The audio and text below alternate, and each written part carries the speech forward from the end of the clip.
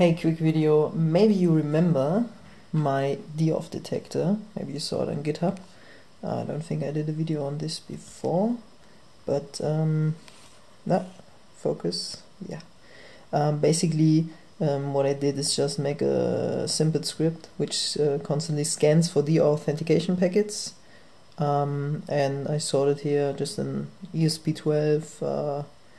Just sorted an LED on, micro USB connector and a voltage regulator. That's it, pretty simple. But yeah, it's just a little tiny thing, and now I have a Deauth board here, and I'm gonna start the deauthentication attack, and there it goes. So the LED turns on every time it detects deauthentication packets. That's the whole idea, to have like a little alarm thingy if someone attacks you. So, and I'm currently working on the Deauth 2.0, and I already implemented the packet monitor and the Deauth detector into it, so you can yeah, use it as both. And yeah, so I just want to show that real quick. So this actually has an auto start script on it. Oh, maybe I should stop deauthing first. So usually in the normal mode it wouldn't show any LED on, but it has an auto start script, so it goes into a continuously scanning mode. So when it's scanning, this LED is on, and now when it detects deauths, when I start the attack here, the other LED gets on. That's the whole idea. So that's pretty simple with the Node MCU. But what if you have, let's say, an RGB LED? Because that was the whole idea behind it. So this one, focus. This one is actually an RGB LED from an LED strip. Yeah, I had a few LEDs lying around, and those have the resistors already on board, so that made it easy, and I could just stick it on the backside of a Node MCU. So yeah, I implemented it on the new Deauth, and there are different color codes. Hope you can see the color. Okay, yeah, so it's blue when it's scanning, and it should go red as soon as it gets deauths. So I start again, and yeah, it's blinking blue and red.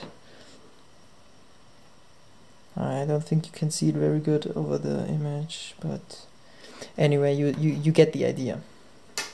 Now, that's kind of boring.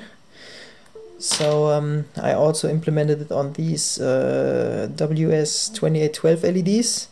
Does the same thing. Oops. Also blinks, but it's a different kind of LED, and it needs a special implementation. And it would also work if you had an LED strip of both types of LEDs. It will blink the whole LED strip. And yeah, if that's not enough, why don't connect it to a matrix? There you go. Deauth detector matrix. And if that's not enough, see, little reminder, we started with this little thingy. Now I'm basically blinking up my whole room. Why don't we connect this thing? This is a huge 10 watt RGB LED. Oh, actually this needs extra power. It's so strong. There we go. Whoops. Now we go. Whoo! Let me change the camera settings. Oh, I can't while it's filming. Anyway, it's really bright, like really bright. This thing has a fan on the backside. That's how powerful it is. And yeah, it's blinking because I'm still sending deauths. So let's stop it, and it just blew. It goes through the brightness changes a bit because of how many packets are it is getting. But as soon as I start deauthing, yeah.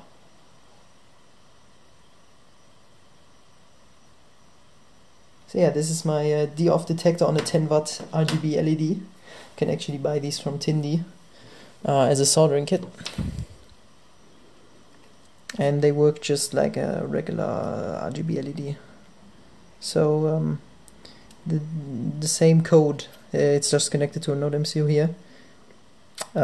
Just ignore the the heat sinks, they are unnecessary. But yeah, it runs the same code as this. It's the same type of LED, just way bigger. And yeah, I think I'm gonna let me put that in perspective.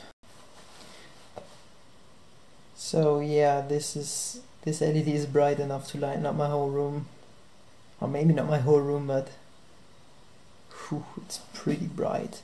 And in comparison, this is the old version, or maybe we can compare it to the Matrix. This is also very bright.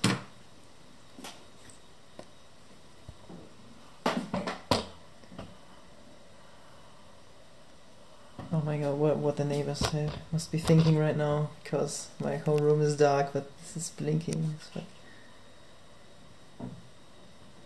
yeah. So that's my 10 watt Deauth detector.